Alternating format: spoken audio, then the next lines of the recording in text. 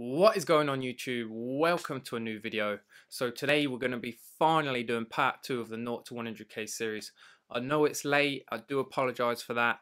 I've been out of town all week sorting out some problems with some property I've got up north, but that's all sorted now so I can finally record part 2 for you guys.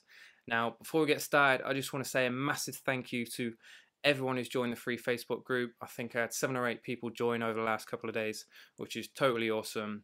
If you are interested, then first link in the description, and hopefully see you guys on the inside. Now that being said, let's get into the video. Welcome to step 2 then, guys. If you haven't seen step 1, then I'll put a pop-up somewhere in the video in one of the corners. Make sure you click on that and watch it if you haven't seen it. Now before we get into step 2, we're just going to have a quick recap and just make sure you've got the right things in place before we move on. So looking at our list, then you can see everything that we've covered already. And before we go into the next step, we want to have chosen our product, which we have. That is going to be a golf club groove cleaner. We've established it's going to be a general store. The reason being is we may not pick a winning product first time. So being a general store, it will allow us to pick loads of different products from loads of different niches and test them all. And once we've found a profitable product that's proven, we can then scale that off into its completely own store and create a brand from scratch. Now I've already decided the store name, which is going to be Discount Superstore. The reason I've done this behind the scenes is just because I don't want people to get hung up on choosing their name. Don't spend a week or 2 weeks delaying taking action. Just spend up to an hour maximum picking a general name that is going to tell people what you're all about. It's not critical and it's not going to be the determining factor to whether you succeed or not. So just pick something simple that explains what you're doing and what you're about, and that'll be more than enough. Step 1 of step 2 then, setting up your Shopify account. Now when you do sign up, you will get a free 14-day trial. Now just so you're aware, I have got a link in my video descriptions. It is an affiliate link. I don't want you to think I'm trying to trick you all or pretend that I'm not. I do get a kickback from it. If you sign up through that link and then go on to purchase a premium plan, I do get a kickback, just so you all know. Feel free to use it. There's no pressure to use it. You can just go directly to shopify.co.uk and you will still get the free 14-day trial. Now whether you use the link or not, it will take you to Shopify's homepage, and what we're going to do is just click on this top right button, get started, and we'll put in these 3 details. It's all fairly self-explanatory. So Jack Kitchener 458 at gmail.com. That's also the email. If any of you guys got any questions at all, feel free to email me. Password 458, and we're gonna call on our store Discount Superstore. Store name, was that name already exists? So if this happens to you, just have a play around. I usually put the word online just in front of your name. Again, quite a generic term, but it still tells people what we're about. So that one's available, Online Discount Superstore. So once you've found a name that isn't taken, we're going to go ahead and click Create Your Store. We're going to save that so we don't have to put it in every time. Wait for this to finish loading. Once you've done that, it's going to take you to a few series of questions that you have to answer. They're all fairly self-explanatory, so I'm just going to go through these quite quickly. Just for the sake of this video, I want to try and keep it as short and as informative as possible. So, are you already selling?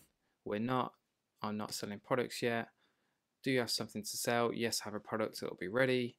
What is your current revenue? $0. I'm just getting started. And next. So, Jack Kitchener. Street address, I'll put my business address in. Shop Limited. Foxby, why isn't that filled in? Foxby Lane Business. Business Park. Gainsborough. Now you do have to put a phone number in, so I'm going to put this in and then click Enter My Store. So once you put your phone number in and click Enter My Store, this is where it's going to take you. This is your home screen, also known as the back end of your store. This is where you're going to do everything in terms of managing your store. Moving on then, step 2 is adding products. The reason we're going to do this before choosing a theme is just because when we are choosing and comparing our themes, we want to be comparing the different product pages, and you can't look at the product page until you've got a product on your store. Product page is the most important page on our website to begin with. Our ads are going to be sending people straight there. So when we're looking at themes, we want the product page that's going to be the best. So you can add a product through this Shopify backend. However, we want it linked through an app called Oberlo.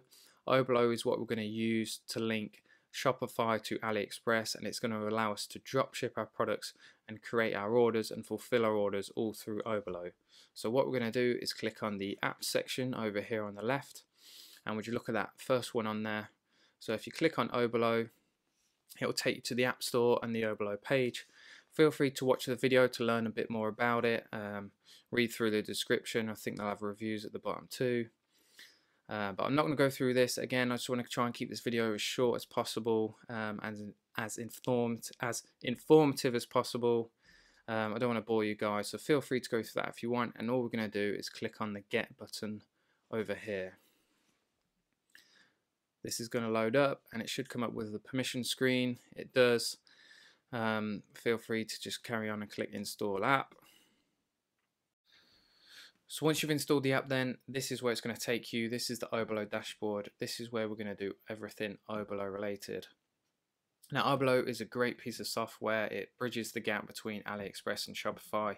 It's going to save you so much time in the end. So take some time, get to know how to use it. For the sake of this video and this series, I don't want the videos to be too long, so I'm not going to be going too much into depth. If you do want me to do a video purely on Oberlo, then I'm happy to do so. Let me know, comment below. That being said, then we're going to add our first product. Now, there's a number of ways to do this. The best way to do it is through the Chrome extension. So if you haven't got it, then just head over to Google and put in Oberlo Chrome extension. It will be the top one, hopefully. This is what it's going to look like. Just make sure you add it to Chrome. It's just going to make importing products so much easier, which is what we're going to do next. So once you've got that installed, then we'll go to AliExpress, find your product from the supplier you want to buy it from, which we've both decided. Filter by orders, and we're going to go with the supplier with the most orders. If you've seen the first part of the series, then you know we've already picked both of these. So what we're going to do is click on this little icon here, and we should get a little pop-up. There we go, product imported successfully. So if we head back to Oberlo, if you head on this second one here, it also creates a submenu. I'm going to click on import list, and it should be there waiting for us. It is. So what we're going to do here now then is create our product page through Oberlo, and once we've done that, we're going to click import to store, and that's going to create the product listing within our Shopify backend. So first things first, then change title. We're going to keep this simple and straight to the point. So it's a golf club groove cleaner. Collections, we haven't created any product collections yet, so we'll leave that blank. Type and tags. So what this is going to do, what this means is when people, if you have a search bar on your website and people put in search certain keywords, then this will bring up this product. So if someone searches, so we want to put golf in both of these. So if anyone searches the words golf, it's going to bring up this product. Next drop down then, description. Now the amount of people that ask me to look at their Shopify store and then their product descriptions is whatever this is. It's just not effective. You need to put some thought and some time into this, and keep it uniform throughout your store. So what I'm going to do here, because I'm lazy, is just use the product description that I use on all my stores. So we'll find a product. Feel free to do the same as well, guys. Head over to this site and just copy and paste this if you want to. So what we're going to do is copy and paste it into this box here, and then we're going to adapt it to fit the product. So a must-have for every golfer. This first line then, what you want to do is create a problem and a quick solution, just so people have something to read very quickly and know exactly what it does. So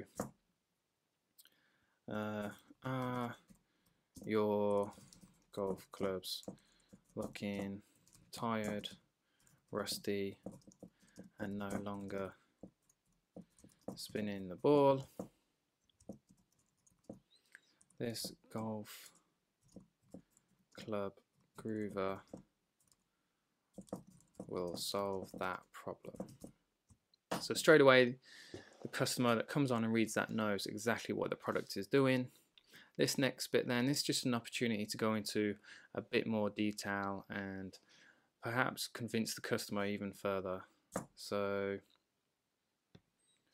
buying a new set of clubs every year can be costly and unpractical.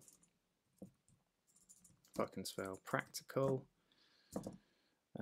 Buying this groove cleaner can give you the same benefits at a fraction of the cost. There's no size guide, so we'll leave that. Design. In fact, what we'll do here is we'll go back to AliExpress, see what the supplier has put, and see if there's anything we can take from this. Once it loads, so here's the features. Don't copy and paste it, make sure you put it in manually, otherwise it will use the same font and it just won't work uniform wise. You want your product pages to look slick and uniform throughout your site. So we can put dimensions in there. In fact, what have we got here? So again, delete if they're not appropriate. Designs, 3 modes. So what's the first thing we can put then? 1, 2, 3, 4, 5, 6. So 6 edges to suit all clubs. So what I've done then, guys, is just to try and save a bit of time really, I've paused the video and filled this all in. Just so I didn't want to bore you all, and I want to keep this as short as possible. I don't want you watching me think about what I need to put. Hopefully you get the gist of what you need to do. Just try and create like a need or a want within the customer. So just try and put as many features and benefits of your products as possible. So as you can see, these are the ones I've added. Next point then, no suitable, that should be not suitable obviously. No problem, return to us within 30 days. We've got the trust badge down here of the 30-day money back guarantee, so we just want to reinstall that and commit to it more importantly. So make sure you keep the trust badges as well. They're there for a reason. They just create that impression that we're a legit and safe company to buy from. Now, we haven't copy and pasted it across, and what that is the shipping times. Going back to my store, these are kept in stock within the UK, so I like to advertise that fact because people do like a quick delivery. And you don't want to shy away from this either. You want to keep customers completely, you want to be completely upfront with them and honest about what your shipping time is, because the last thing you want is people doing chargebacks and PayPal disputes. So I usually put this at the bottom of the page just so it's the last thing that they read, so it's fresh in their minds, and then they can't argue the fact that you were dishonest about how long it's going to arrive. So I'll just put usually something along the lines of shipping method is e-packet and shipping time is 2 to 4 weeks. And that's it, guys. That is your product page. Moving on then, we've got our variants. And then guys, we've got our variants page. So this is where we can edit the details of a variant individually. It can be very handy if you've got a product that's got loads and loads of variants. We've only got 6. I'll just run through the columns very quickly then. So obviously we've got the images for the different variants. This is the SKU. Now, unless you're stocking the items yourself and you become quite a large company, then ignore that, it's not relevant at this point. Color, now this is what will be visible and listed on your site, so just make sure these match the images and that they're uniform. Next then, cost. Now just be aware this is the cost of the product on AliExpress, but it doesn't include the shipping cost. Now you've got 2 columns here for price. This is if you want to run a sale. You compare that prices, what the sale price is going to be. We're not going to start with the sale price just yet, so we're just going to put all prices to a new value of, and we're going to start with $14.99 on this product. Because we're not running the sale, just leave that as it is. It's not important. Moving on to images then. Now, as you can see, some of the images have like a green border around and with a tick. Whatever ones you leave ticked are what are going to be imported to your store. So Oblo usually does quite a good job of picking the most relevant images, but just go through, have a quick scan, and just make sure you include the images that you want to. So this is quite a good image, because it shows the product in use, shows what people have to do to use it. This is quite good because it shows the size. These aren't relevant, so we shouldn't include these. And that is our product details completed on Oblo. So the next thing we're going to do is click on import to store. And once you see the green tick, then it's done. Depending on how many variants you've got, it might take a bit longer. And now what we're going to do is head over to our back end, click on products, and hopefully we should see it listed here. So once your products page has loaded, then this is what you're going to see. This is where all your products will be listed. So what we're going to do is just click on the product, make sure everything's imported over correctly. Have a quick scan through, make sure everything looks like it should be. And what we're going to do is just check the order of the images, because depending on what image is in this box here, that's the image that the customer is going to see if they're looking at like a list of products or a collection of products. It's also going to be the first image on the screen when that product page opens. So depending on what you want it to be, you can just click and drag and put the right image in the place. So I'm a fan of this image. Straight away, someone looking at it can see what the tool is and what it does, so I'll probably have that as the main image. And once you've satisfied yourself, we can go ahead and move on to the next step, which is choosing a theme. Choosing a theme then, now a couple of things to consider here. Just keep it simple. You want something that's clean, crisp and effective. You don't have to dish out on an expensive premium theme. The free ones are more than adequate. You also want to be looking at the product pages more than anything. That's the first page your customer is going to see, so that's the one that we need to get right, more important than any other. So what we're going to do is click on customize theme. You can also get there by clicking on online store, and it will be the first drop down here on the left. The standard theme that everyone starts with is debut. You can change this by clicking on exploring free themes. This will open this drop box, and as you can see, it gives you like an overview of the different themes. But before we even consider another one, we're just going to check out the standard one. So we're going to click on customize, and this is going to take us to our theme editor. This is where we can change things like size of text, size of images, different color schemes, just things like that. Now, I could spend hours explaining every button, but there's not enough time. You guys will probably get bored, so I'm only going to show you the mere basics that you need to be doing. So these icons at the top then, what they're used for is switching between a mobile and desktop view. Now it's important that we get the product page right for both platforms, because at this point we don't know where our customers are, we don't know what they're using. So we'll use this to check out the product page on both. We'll start on desktop, and as you can see, because we've already preloaded a product, we can already see what it's going to look like on our website. So if we click on that, it should take us to our product page. And this is what our product page is going to look like. To me, it looks very good from the offset. We've got that main image that we spoke about earlier. Straight away you can see the title, the price, we've got the drop down for the different color and the other cart button. Straight away the customer can see everything they need to. So to me, that's a very effective product page. I'm very happy with that. The only thing I probably would change is the add to cart button. I'd have it a brighter color just so it attracts the attention of the customer more. So what we're going to do is head over to theme settings, colors, as you can see, buttons. And if we change this, it should change the color of it. It does. So I'll have blue. That's quite a nice, bright and soft, vibrant color. It's going to attract the attention, but at the same time, it's not too harsh to make the product page look ugly. We'll click Save to make sure that saves the changes. Now we want to make sure it looks good on the desktop view as well, on the mobile view, sorry. So we'll click on this little icon here, have a quick scroll down, see what things look like. And to me, again, it's very clean and crisp and effective, so I'm more than happy with using the debut theme. There is actually one more thing as well that I'd like to check, and that is what happens when you click the Add to Cart button. And it takes us straight to a cart, so that's a great thing.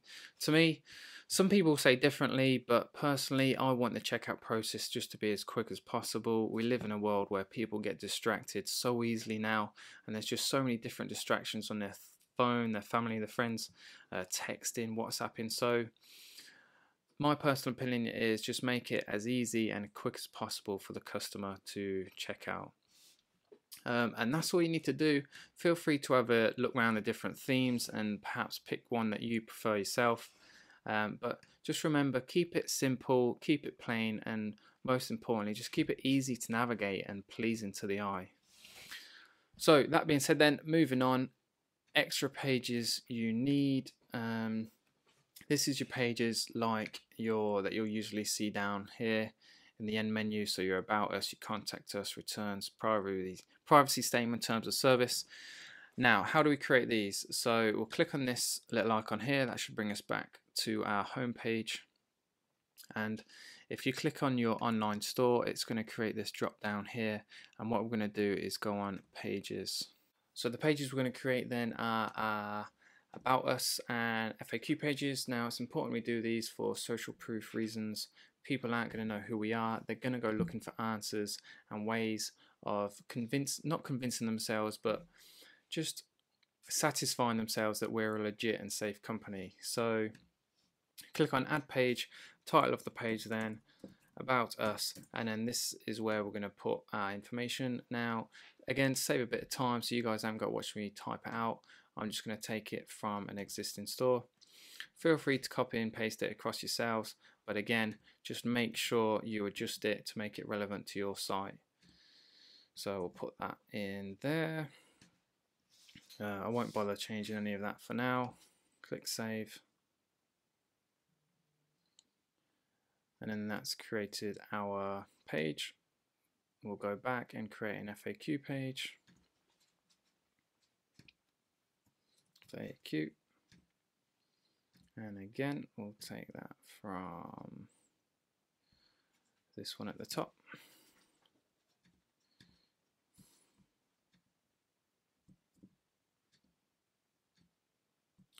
Copy and paste it in there. Click save. And now what we need to do is make sure these show up in our store. So if we head over to the left and click on navigation, and this is where we choose what pages show up on our site. So we want both of those to be in the footer menu, which is this section at the bottom here. So we click on footer menu, we can click add menu item. It's going to be the about us. We want a certain page and about us. Click add. We also want to add the FAQ there too. Name FAQ, pages, FAQ, add. Click save. And now what we can do is test to make sure that they have actually shown up. So if you click on this little icon here, that's going to take us to like a preview of our store. And if we scroll down to the bottom, and there we are, about us and FAQ.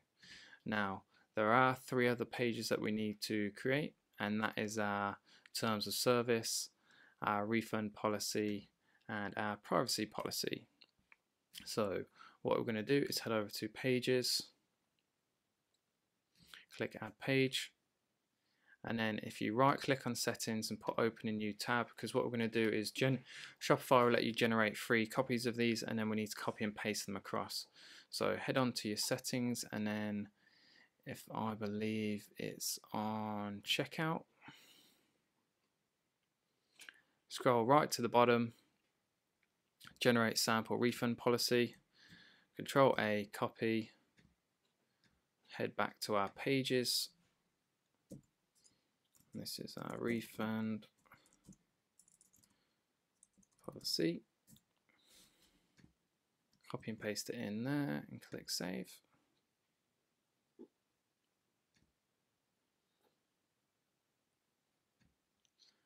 And then our next one is privacy policy, generate sample.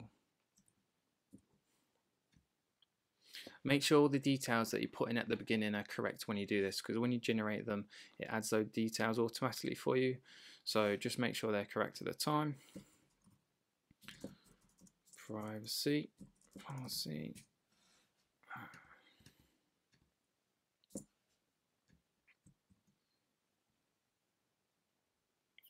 Save.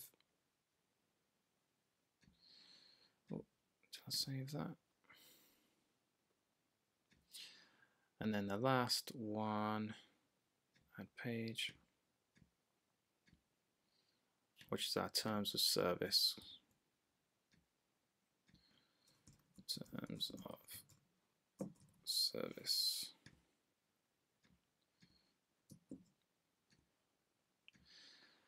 Click save on that, and that should create all those three. And then again, we need to do the same thing and make sure they're visible, that people can see them and click on them if they need to. So we'll go back to navigation.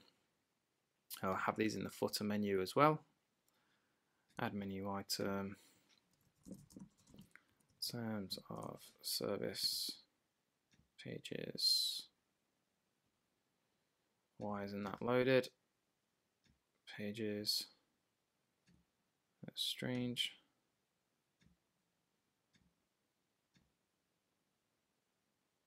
We'll do refund policy first then. Maybe it hasn't loaded yet. Refund policy, add that. Privacy statement, was it privacy statement? Privacy policy, add that. Now, why hasn't our terms of service loaded? Pages, there we go, terms of service. Add those, and now we've got all three. Click save. And now if we go back to our site preview and click refresh, and there we are, all of those added. So as for extra pages, that's all you need at this point. So we'll move swiftly on, which is choosing your apps. Choosing apps for your store then, guys. Now, I've done a video of the ones that I use. However, as this is a beginner's series, then these are the ones that you need to be using from day one as a minimum. Product reviews and product upsell. Product reviews is developed by Shopify, so it integrates to your store very well. It's self-explanatory. It's just a way of displaying product reviews on your product page. Now, obviously, the more good reviews you've got, the better chance you have of people purchasing. That social proof will be higher, and people will be more satisfied that we're legit and that the product is a good one. So make sure you install that. Product upsell, also I've done a video on this which goes into a bit more detail, but to put it simple, it's a way of increasing your average order value overnight, which in turn is going to make us more money. So make sure you check them out on the Shopify App Store. I'm not going to go into detail. I'll show you guys how to install them.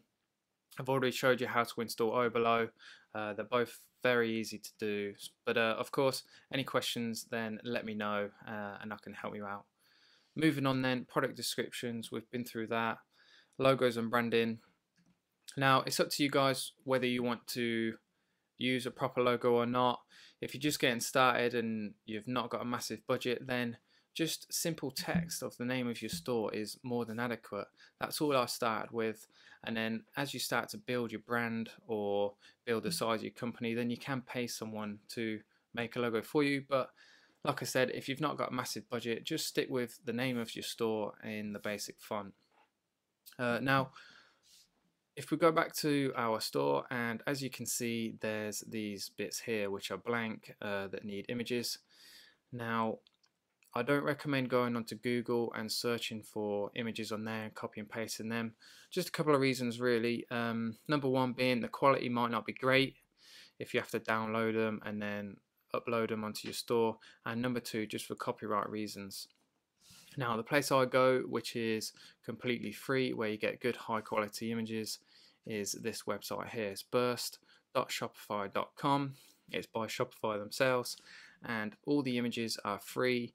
They're usually quite large as well, so they're high resolution, high quality. So we've got a golf product, for example. So if we put golf in here, there's only one photo for golf, but we could click on high resolution. You have to create an account by giving your email, but it's completely free. So that's added it to our downloads now. So guys, once we've downloaded our images, then we need to add them to our store. And how do we do this? So we head over to the theme section under the online store menu, and we click on customize. This is obviously going to load up our theme editor. And now let's say we want to put the image at the top in this first section here. So we head over to our sections drop down menu, and as you can see, the sections are listed in order.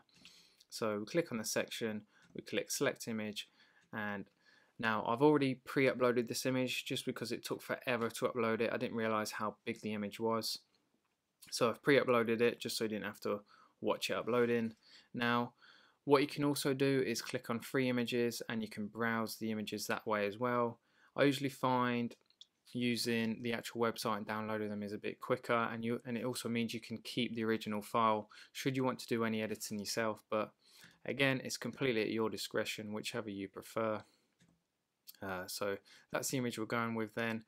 And then what's good as well is that you can change the text. So we can put the heading as golf groove cleaner overlay text. So this could be a little bit about the product. So bring your club heads back to new. And then we can create a button to take people to the product page, which could be view now. Then the button link, click on products and the product that we want. And already our store is taking shape. It's looking a million times better.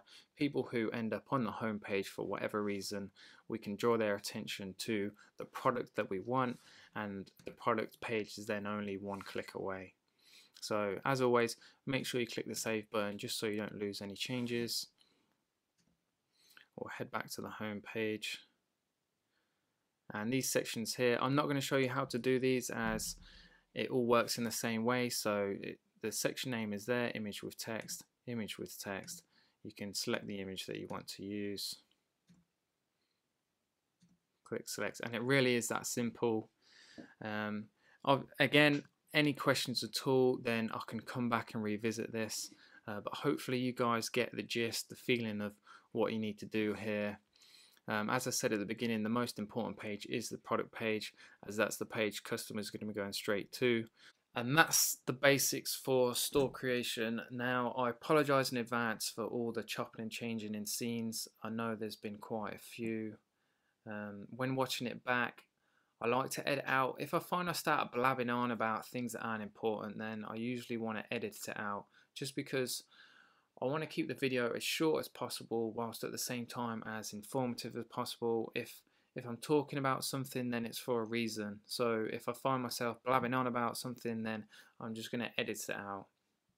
Now the last point here is time to make some money. That's all going to be in step 3, where we cover advertising. It's going to be Facebook ads, campaign objectives, how to do your targeting, how to set your ads up, how to set your ad copy up, just all that good stuff. So if you're still watching, then thank you very much. Step 3 will be coming soon. We said 5 likes on the previous video, and I believe it's at 16 now, which is absolutely awesome. So if we can get 10 likes on this one, then step 3 will be on the way. Make sure you check out links in the description. There's some helpful stuff there, especially if you are starting out. So check that out. Make sure you hit the subscribe button, and see you in the next video.